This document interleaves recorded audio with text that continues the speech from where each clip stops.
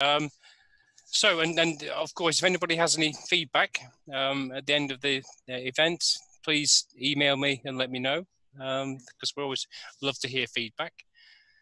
So without further ado, I'll pass you over to Dr. Vincent Giampietro, who is a biomedical computer engineer and senior lecturer at King's College London. And as we call him, the brain engineer. So I'm going to come out to my screen, Vincent, so you can you can use yours. And no problem, just tell the other schools I can take them another day. Oh, yeah. There's no problem there. Actually, I never know how to do this. Not enough. Share. Okay, share my screen. So you should see my screen now, hopefully. Yep. There okay. It is. Perfect. Okay, good morning, everybody. I guess I'll be starting. So I'll be taking your questions at the end, so you can type them as we go along, but I'm only looking at them at the end. So as Chris was saying, thank you very much, Chris, for inviting me again to talk today. So my name is Vincent, and I'm a brain engineer for the purpose of today. So I'm going to explain to you in the next 10-15 minutes, my journey, if you want, and what I do in my job. So that's me. So a caricature that somebody drew of me with a brain in my hands. So in my job, so as Chris was saying, I'm a researcher at King's College London, which is one of the big universities in London. So as a senior lecturer there, I split my time roughly half-half between researching the brain in my case, and teaching it. And I teach at all levels, from undergraduate students, medical students, master students. So in my day job, I try to understand how the brain works. And sometimes the brain goes wrong. And so me and my colleagues are trying to understand why it goes wrong and what we can do about it. So my journey through engineering, if you want, I studied in France, in French, and I studied generic engineering first. Then I specialized after 2 years in computer engineering, which I didn't really like at the time. I mean, I'm talking 20 years ago. I didn't really like it. I wanted to do something a lot more practical. So I switched for what's called biomedical engineering, which, you work as an engineer in the medical domain. This I really enjoyed. And of course, then you have a choice to make again about what you want to specialize in the medical domain. And I was always fascinated by the brain, by, understanding who we are, how we think. So I just specialized basically in biomedical engineering of the brain. So a brain engineer. So I'm European in these, in these really hard times of Brexit. So I think it's worth spending 30 seconds on this. So as I said, I'm French, but my parents are Italian actually. So both my parents are Italian. I'm born and raised in France, just on the border of France, Belgium, Germany, Luxembourg, so in the heart of Europe. I studied in various places in France. Then I went to study for a bit in Iceland. Then I came to finish my studies in London, so I've traveled a bit. And to complete the loop, if you want, I have married a Russian, so my children were born in the UK, they're French, Russian, English. So basically, when you ask them what they are, they say they're European, and we're certainly staying here because of Brexit.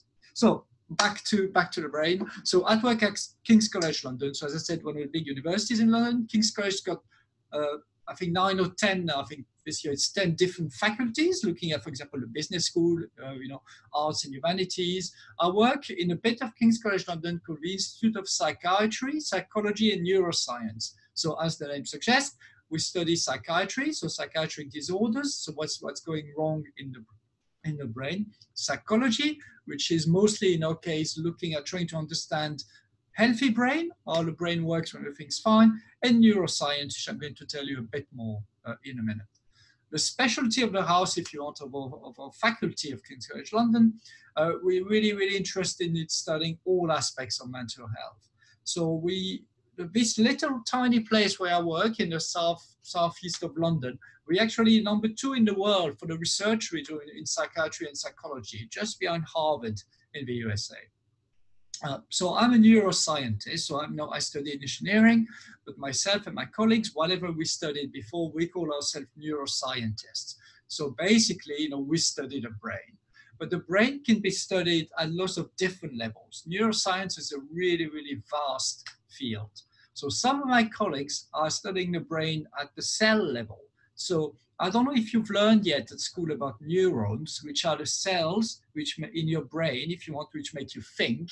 And here we can see neurons on the, so they're not in the brain here, they're on a dish, on a plate. And you can see, I don't know if you can see my mouse, they're trying to attach to each other. And this is what's happening in your brain right now when you're listening to me, when you're learning new things. Your neurons are forming new connection to hopefully create some new memories of what I'm telling you about. So I am not working there. I'm not working with cells. Some of my colleagues are working with brains, with real brains. So here you can see one of my colleagues, Claire, and what she's holding in her hand is actually a real brain. I'm not working with brains like this either. My job is to look at living brain, the brain in your head, in my head, using big machines to try to see what's happening in your brain when you're thinking. So we're using what I call MRI scanners. So some of you may have had an MRI scan in the hospital. For example, you can have an MRI of your leg or anything, but we're using these same machines, which are in every hospital. We're using them to do research. So in the building where I'm sitting now, which is called the Center for Neuroimaging Sciences, we have 3 MRI scanners on the ground floor, which are used just for research.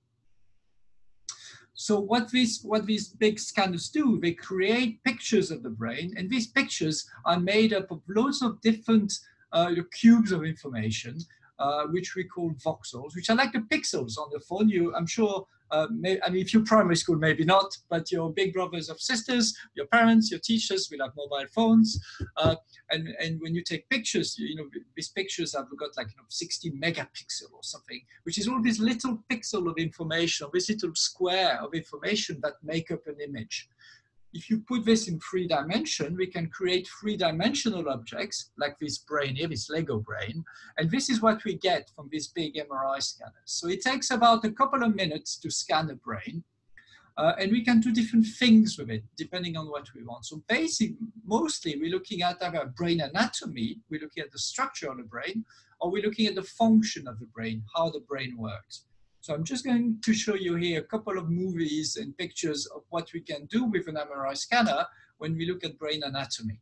What you can see on the left here, sliding, it's a picture of the brain. This is what the doctors would be using to diagnose problems with people's brain, but we're using them for research to see what's different in brain anatomy between healthy people and people who've got some brain disorders. Or some of my colleagues are studying just development. So they would be scanning your brain, your little brother's brain, your little brother and sister's brain, your big brother and sister's brain, your parents' brain, your grandparents' brain, to see what's happening to the brain when we age. So if I stop this one somewhere, there's a really nice bit which I like. I don't know how it looks on your screen, but this is right at the bottom of the brain. The brain is just starting here, but you can see the eyes there. So we're looking from the top. You can see the eyes. You can see the nose, the cartilage in the nose. And this, I don't know if you see it on your screen, but here you can see a little like spiral, which is actually in your ears. So doctors would be using this and they will be looking for things going wrong in the brain. What you can see on the right here, it's a brain turning from the sides like this. And we're looking at the blood vessels and the blood arteries in the brain. Again, doctors would be using this to look at, for example, at something called stroke, which is something that elderly people get a lot when you have some blockage in your brain, in the vein or arteries of your brain. So the doctors will be looking at this to see if there's anything missing because there could be a blockage in the brain.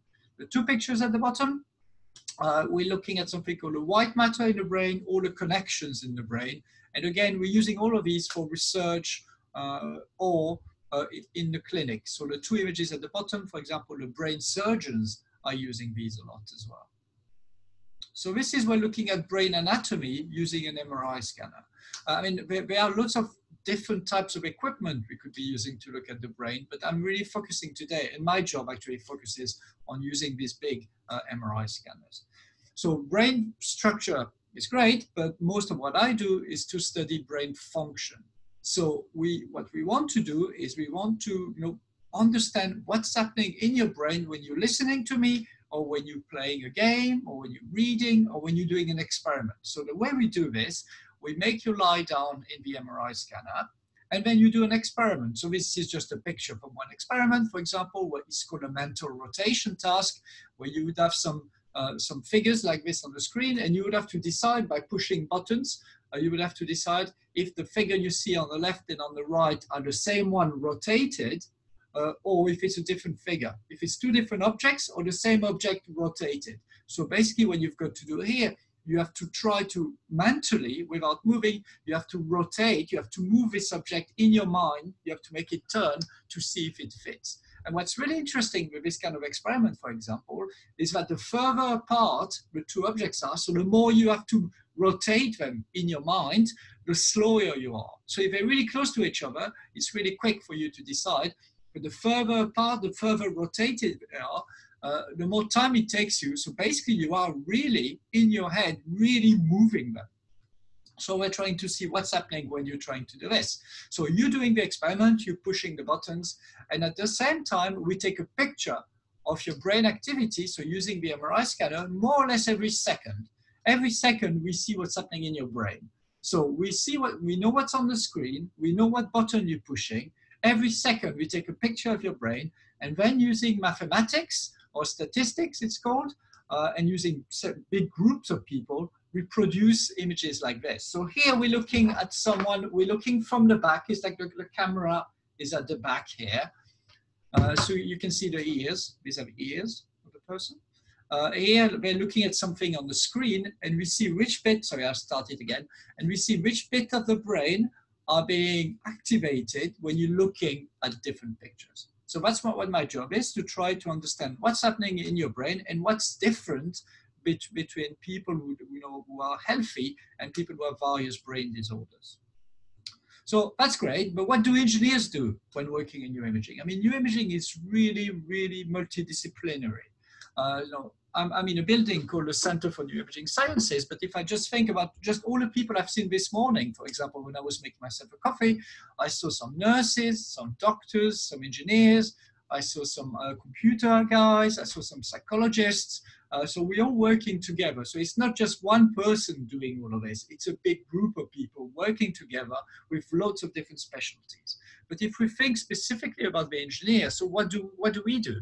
So some of my colleagues are dealing with the hardware, so the physical aspects of engineering. So they are, for example, the MRI scanner itself and all the equipment which goes with it have been designed by engineers. So we don't really touch this because we bought the MRI scanner. But of course, the people who make the scanners in all these other companies, they are all engineers or physicists. Some of the engineers, that's why my role is, I'm on the software side. So I write the computer program to analyze the data. So in my case, I am at the end of the process, which is writing software to analyze data. But some of my colleagues, next door, are actually writing software, but not to analyze the data, but to acquire data. They're writing software to make the scanner works better or faster, or to make it do different things. Some of my colleagues downstairs on the second floor, they are actually building equipment. So they're engineers as well, but their job is to build the equipment we're going to need in the scanner, because the MRI scanner is a big magnet, a massive magnet, really strong magnet like the ones we've got lifting cars. I don't know if you've seen these magnets on cranes in junkyards. So you cannot just buy equipment and bring it to the scanner. So we have to make our own. So for example, they are building button boxes. So these are various, you can see top left, various button boxes to move various joysticks or things to click. What you see on the right here is an apparatus which was built for an experiment looking at pain. So specifically in this case, looking at osteoarthritis. So this is a disease that maybe a lot of your grandparents or great-grandparents would have. When you become old, your joints in your fingers, it's mostly in your fingers, the joint start to hurt or start to get really stiff. And we're really trying to understand not exactly what's happening in the hand, but what's happening in the brain in our case when people are experiencing pain here. So this is an apparatus that would push on the joint to inflict a specified amount of pain to study what's happening in the brain. The one you see at the bottom right, it's another thing which my colleagues have built, which is for the same same patients, people with osteoarthritis, this simulates turning a key, which is something we do all day, every day, you know, holding a door, opening a door handle. But if you have pain in your joints and that pain never goes away, you know, I mean, you can manage it a bit with painkillers, but you get used to the painkillers.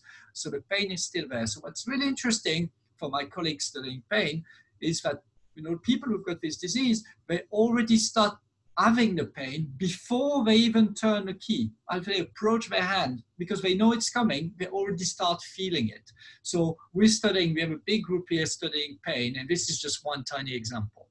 The one you see on the left here, as you can see, my colleagues have taken a recycling bin, and then they put lots of tubes and things in it. And this is for an experiment about smelling.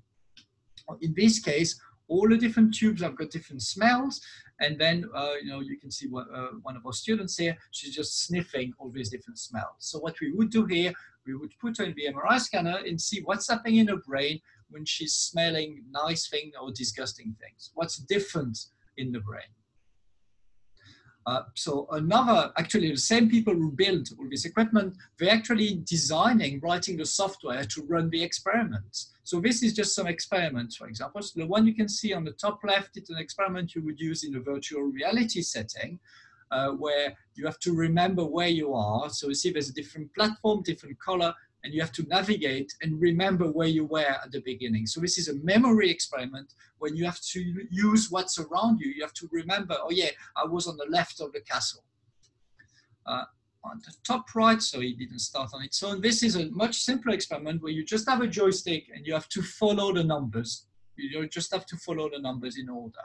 This seems, you know, really easy to you, but it may be really difficult for some of our patients who have, you know, problems with their brain, or for some patients who have problem moving their hands. For them, it would be really hard. So we're trying to see what's happening in their brain. Bottom left now, I think if it starts, this is a completely different type of experiment when we're looking at people buying things. So we can see here, you see a little cross moving in the middle. This is where the person is looking. We're doing something called eye tracking at the same time. So we filmed in a supermarket and we've made an experiment in a supermarket and we see where the person is looking. So there's no button to push. We're just trying to understand why somebody would buy one product rather than another product. If it's to do with the price, if it's to do with the color of the packaging, if it's to do where it is on the shelves. And finally, there's another experiment which is on the bottom right. This is some of my own work where I'm doing something called neurofeedback, where you're playing a video game with your brain. So you don't have any controllers, you're in the MRI scanner, and your mission, if you want, is to make this character, so I start it again, you have to make this character go as high as possible. The higher he goes, the more points you get, and the more points you get, the more money you get at the end, real money. Of course, people doing the experiment don't know that at the end they all get the same amount of money. Even if they can't do it, they still get the money. We don't tell them that at the beginning. And why do we doing this? We're using this at the moment to evaluate a new treatment for ADHD. I don't know if you've heard about ADHD, maybe some of your friends have ADHD. So it's usually a condition which is managed by taking medications. So we're trying a completely non-medicated treatment there. We're doing what's called a clinical trial to evaluate if it works, basically, at all.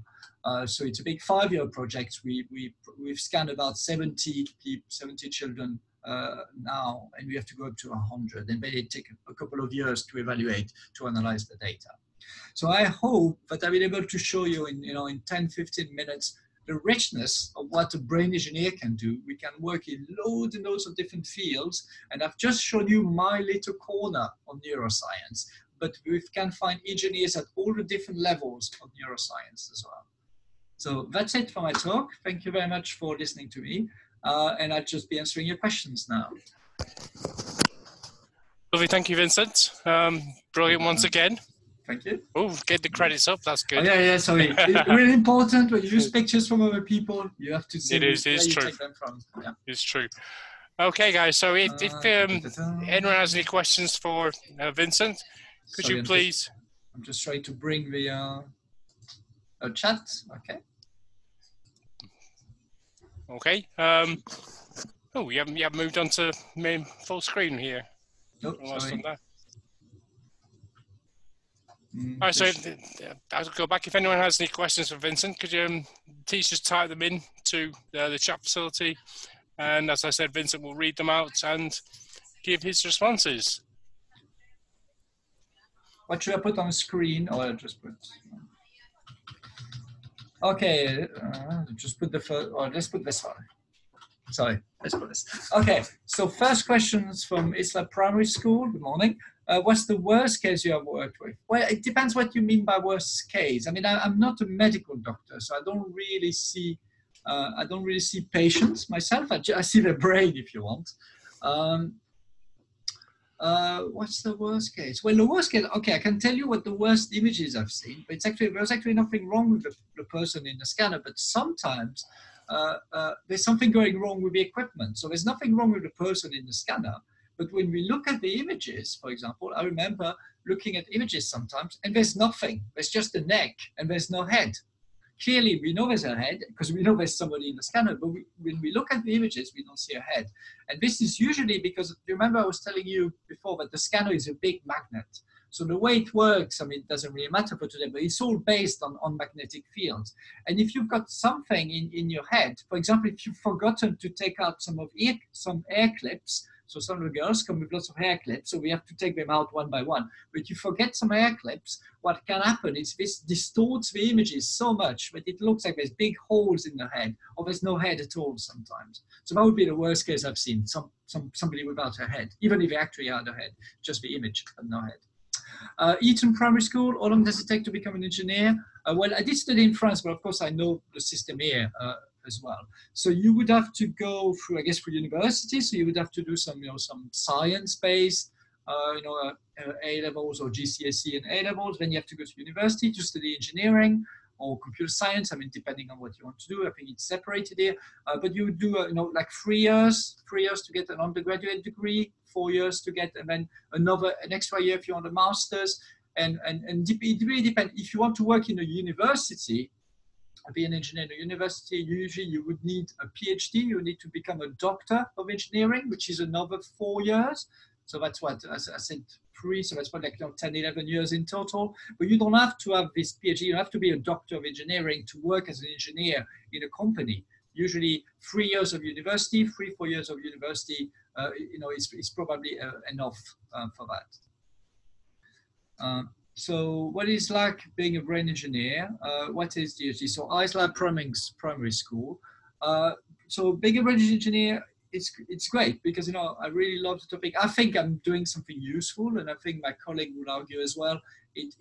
I mean, that's the reason why I specialize in the brain as well, rather than to be a knee engineer or a lung engineer, because I think it's really fascinating to try to understand, what's going on in our brains. And what's great with the job of working in these settings, in the university setting, is we do loads and loads of different things. Of course, not everything works. I've got, I was just presenting to you some nice pictures of things which work, but a lot of what we do just doesn't work. And that's really interesting as well, when you can spend, a year working on something that doesn't work, but you learn a lot from it. So we learn a lot. You never stop learning. You never stop doing experiments, and you never stop having fun. So what is ADHD? Well, that's a disease that makes you hyperactive, attention deficit hyperactivity disorder. It makes you inattentive, hyperactive. So it's a condition which a lot of children suffer from these days. Usually you would take some medications to calm you down, to help you to focus. So what we're trying to do, if you wanted to know what exactly is happening in the brain, I mean, we're not 100% sure, of course, but we know, for example, in our work, we know that there's a specific network in the brain, so the way some brain regions talk to each other, but is less efficient, works a bit slower when you have ADHD than when you don't have ADHD. So we're trying to do, using this video game, is to train these brain regions to respond more. We know that when people take medication, the effect of the medication is to what we call normalize this brain activity, to make this brain network work as well as when you don't have ADHD. So what we're trying to do is to do the same thing without giving medication. So that's what we're doing, and it's quite promising. Eton Primary School, what made you want to become an engineer and do you like it? I mean, I've always been, since I was probably your age, if you're all in primary school, I've always been really interested in science. I always knew I wanted to do something with science. And I always knew I didn't want to do medicine as well. So I think I just naturally ended up towards engineering. I've always been really interested in understand how things work. I've never been the kind of child who used to disassemble everything to understand how the machines work. I've never been interested in that. I was more, when I was a child, we're not interested in the biology of things and fascinating by just animals and insects and things like this. So I guess I just followed through and ended up being an engineer. Yeah, I really like my job. I mean, like every work, there's ups and downs. Some days are better than others, but I would say it's mostly good. Of course, it's not all exciting. Some part of our work is really boring. Like there's lots of more and more actually paperwork to do. I'm sure your teacher will understand. There's lots of marking to do. We have to lots of students. They do lots of essays, lots of exams, and we have to mark all of this. So that's certainly not the best part or the most fun part of the job, but it's interesting teaching. It's interesting seeing your students develop, despite the fact that there's the boring side of the teaching. What's the favorite part about your job? I think it's probably, as I said earlier, because it changes every day. I mean, okay, of course we know roughly what we're doing, but there's no 2 days the same. Some days you're teaching all day, some days you're in meeting all day, some day you're just writing new research, thinking about new research with colleagues, meeting lots of colleagues from all over the world, traveling. I mean, there's a lot of different parts of the job, which makes it, to be, it just stays interesting because you don't do the same all the time. So yeah, I'm still finishing this question from Eton Primary School. How hard do you have to work when you're an engineer? Well, I guess I would say like in every job. I mean, you have to work as hard as you can to get to do the best job possible. I mean, working in a university is slightly different. I guess if you're an engineer more in a company or in industry, and in university is different, because in universities we have a tendency to work all the time. So which is bad. We have to, we're working evenings, holidays, weekends, but it's just because we love our work so much, but we're finding it really hard to stop. Luckily, this is why my family, my wife, my children force me in a good way to stop working a bit. Isla Primary. So I don't know if I say Isla Primary or Isla Primary. So I'll say Isla Primary from now on. Apologies if it's the other way around. How many neurons are in the brain? Oh, there's billions and billions and billions of neurons in the brain. So I didn't say millions, I said billions. And these are just the neurons. There's a lot of other types of cells in the brain as well that connects all the neurons, that just are caring for the neurons. So I think people clearly say that there's more neurons in one brain than you've got galaxies in the universe. So our brain is the most complex thing. One brain is the most complex thing in the universe. A really good question again from my lab. Probably, would the magnets in the MRI scanner damage the brain? So no. So the magnet itself doesn't damage the brain. MRI scanners have existed since the 1980s. 40, 50 years now, I guess, depending when it started. And there's been lots of studies looking at long-term effect, especially for people who work next to the magnet. So there's no problem with the magnetic field being in the magnet, next to the magnet. But there's no issue, no health issues there. But it could be dangerous if you have any metal in your body. If you've had surgery, for example, and you've had a metal plate in your head, or if the surgeon, they use some types of screws.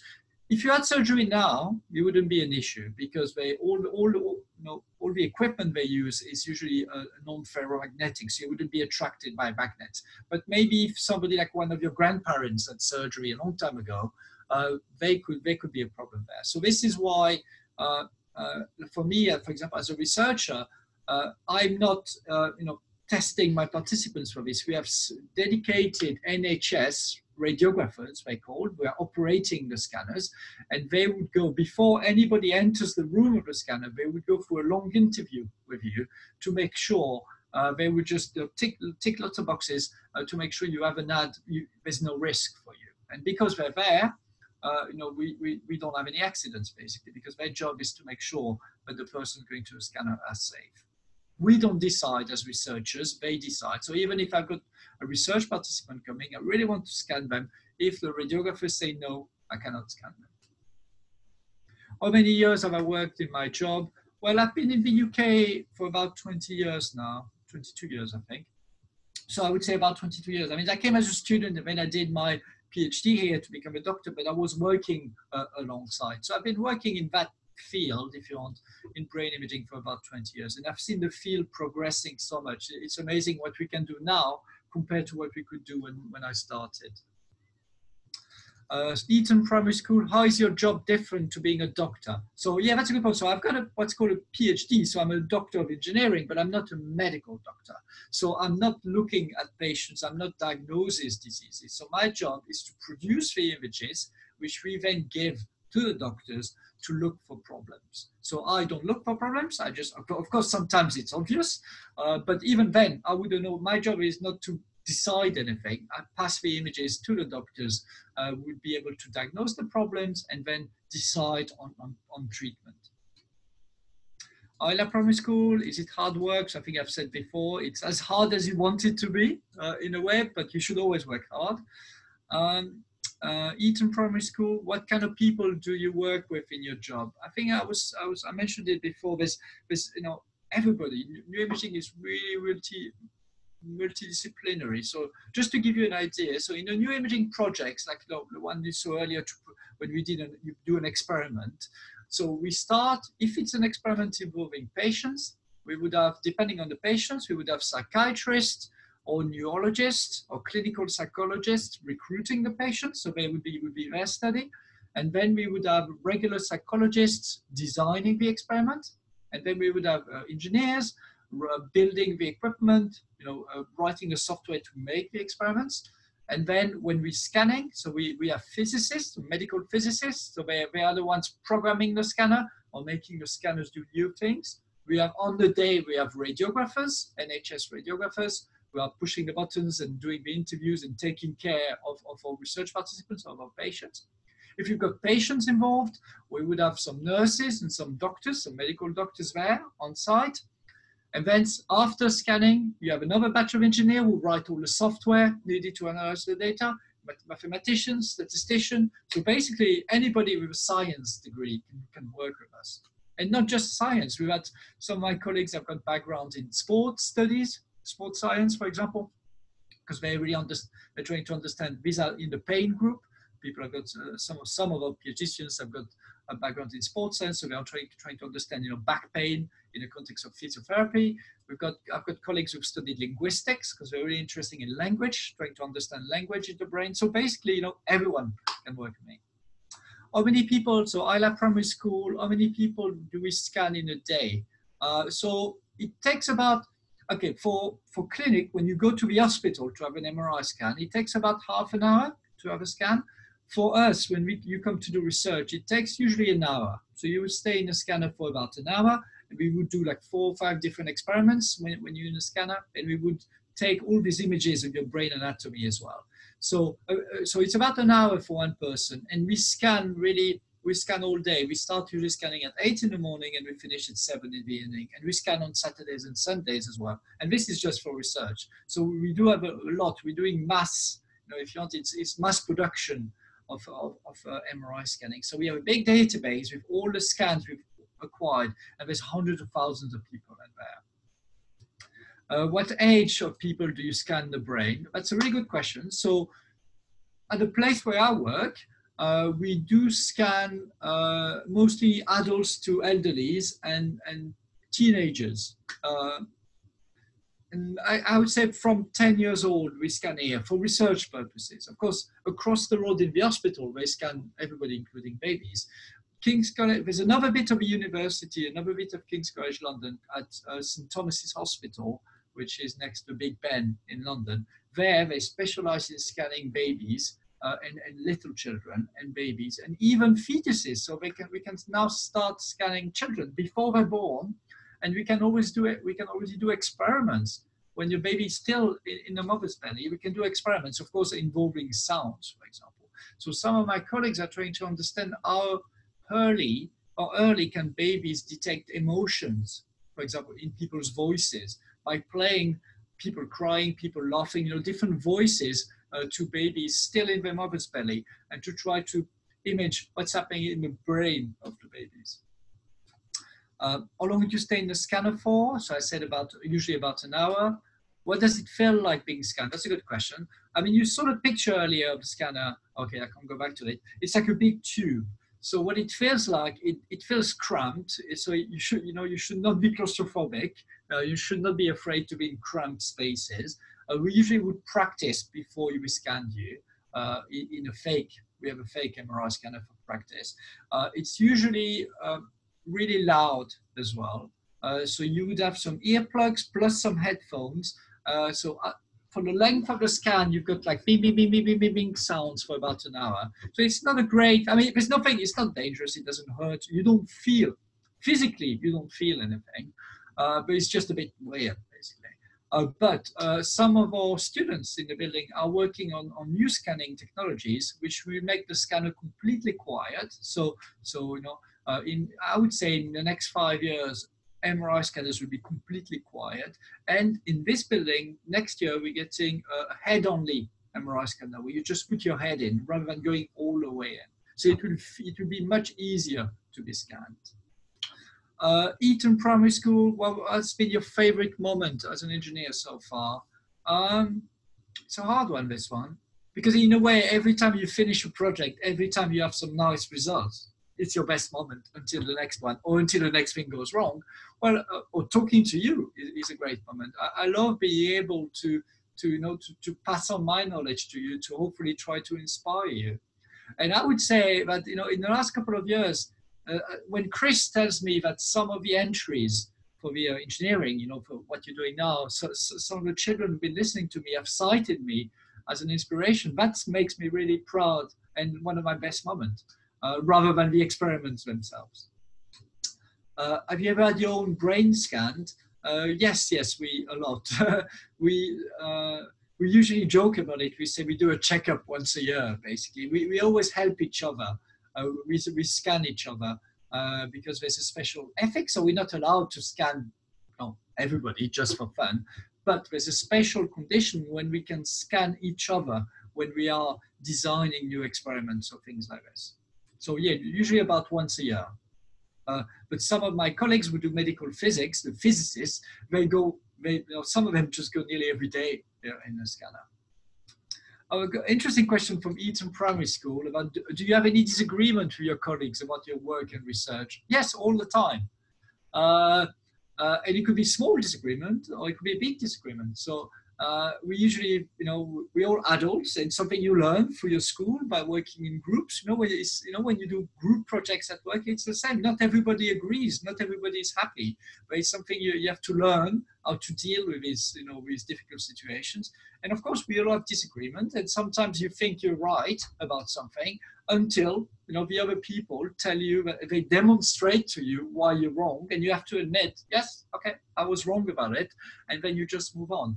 Sometimes you still disagree, but you still have to work together because the project is more important than the disagreements. You have to learn to move on from we disagreeing. Let's agree to disagree, and we just move on. We still work together. We don't have to fully agree to still work together. Sometimes we have big disagreement, especially at in research when you're competing with other research groups. This is where you could do a fantastic research experiment, and you spend a long time doing it, and you write what you think is a beautiful paper, scientific paper, and you send it to a journal, and they just disagree. They say it's rubbish. So this is hard, and then you have a bit of a fight back and forth. But that's quite rare. Most of the time, people know how to work with each other. And even when you disagree, I said, it's not the end of the world. You just agree to disagree and you move on. A really interesting question from Isla Primary School. Would the sound of an MRI scanner interfere with the brain scan results? So that's a really good question. So when we're studying brain anatomy, of course, there's no impact of the sound. But when we're trying to study brain function, yes, the sound has an impact. But the sound is there all along. The sound never stops. So when we analyze the data at the end, we can take out the sound because it's there. It's a constant in the images. But of course, it limits what you can do in terms of experiments involving sound. So if you're trying to play music or play voices or everything like this, it's quite hard because you've got this added noise all the time. This is why everybody's really excited about this new generation of MRI scanners coming soon, which will be completely silent. We will be able to do much, much more interesting experiments involving language and sound and music. I mean, we can already do it, but it will be so much easier afterwards. Eton Primary School, have you ever seen or worked with a real brain? So I've seen a brain, like I was showing you a picture at the beginning of my colleague Claire. So I've been to visit a facility. So we have she worked in what's called a brain bank. So we have a brain bank at King's. There's various ones in London in other universities. This is where people who died are donating their brain for medical research. So we keep them in what's called a brain bank. So they're frozen there and researchers can use them. So yes, so I've been there with my students and I've seen brain, but in my work, I don't need that. My work, I just image, living people. So ILAB Primary School, looks like it's the last questions. Is there, for now, is there anything you cannot do the day before having an MRI scan? No, not really. It's not like an operation. It's not like surgery where they tell you not to drink or not to eat before coming to surgery. There's nothing specific about an MRI scan. Maybe don't drink too much water because you don't want to go in the toilet in the middle, but it's fine. You can just go before. I mean, you don't stay long. You stay half an hour, maybe an hour for research, but just in case, don't drink 2 liters of water just before. But of course, depending on the experiments you're doing, you may have, you may be able to do or not do things. For example, if people are studying, some of my colleagues are studying eating disorders, so you would have some specific instructions, for example, not to eat for 12 hours before. But this is not because of the MRI, it's because of a specific experiment, because then they're going to give you food or make you smell food, for example. So they want everyone to be responding in the same way because they cannot control when you're having your breakfast or something like this. So they will say, okay, don't eat before so that everybody can react in the same way. Other experiments, sometimes we tell people, don't drink coffee, or don't smoke cigarettes before coming, for example. Again, it depends on the specific of the experiments. ILAB Primary School, is there anything? Oh no, so I've read this. What if you get a headache while having a scan? Okay, it's a good idea. Good question. So when you're having a scan, you have an emergency buzzer, which is just a ball, just that you can squeeze if you want to get out, and you would get out immediately. So they would come in, the radiographers would come in, because you're alone in the room, except if, depending on the experiment, sometimes there's a nurse. If they need to take some of your blood or something like this, there may be someone with you. If children are scanned, you may have your parents with you. But as soon as you say you want to get out, somebody comes in to get you out. So they're not, there's no point you staying in the scanner if you don't want to be scanned, or if you are. If you have a headache, or if you're coughing, for example. That's happened to me once. I just had a cold and I started coughing so much I had to come out. When you have tickle cough, I just couldn't stay in the scanner, couldn't stay lying down. So yes, you would come out immediately.